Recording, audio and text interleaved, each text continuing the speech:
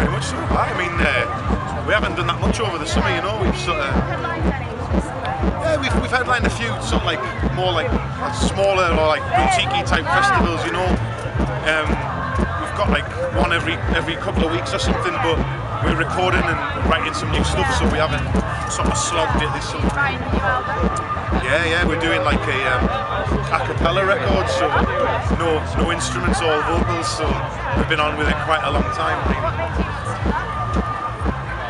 Just because we've made 4 records now, you know, and it's sort of time to try and do something that's a bit different for us, really, you know. Like, I think it's very hard to sort of keep together and keep writing music in the same way unless you put some new rules in place or try something a little bit different, you know. So the a cappella thing, it's fairly obvious because we've all do harmonies and stuff, you know, so give it a go anyway, you know. There's a lot of talent coming out sometimes. Yeah. Do you have any favourite local bands that you like? Yeah, I mean, we're really close with most of them, you know. Like, we're very good friends with Field Music and used to share a rehearsal space for a long time together, and Frank in the Heartstrings are good pals of ours. Dave's new band, Hide and Beast, sort of all local lads to us. There's a band called We Beat the System, who are sort of quite new and they're doing fairly decent things.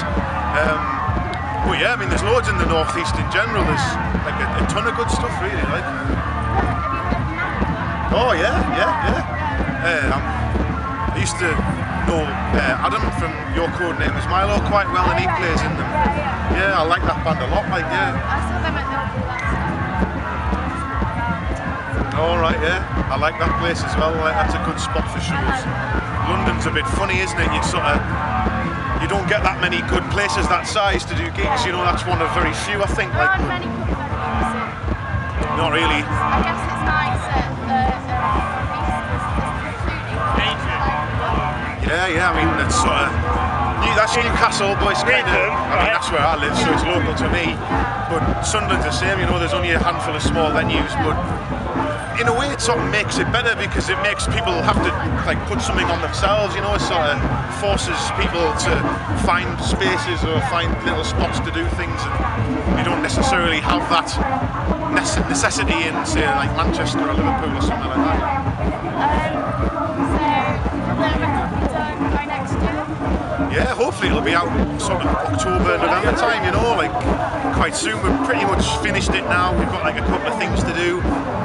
We'll get a tour out there before Christmas, so that'll be good. You're playing some new stuff tonight? No new stuff to. Well, we might do a couple of a cappella things, depending on the crowd, but it's quite leery out there, so I think we might stick to a fairly like rock set, you know.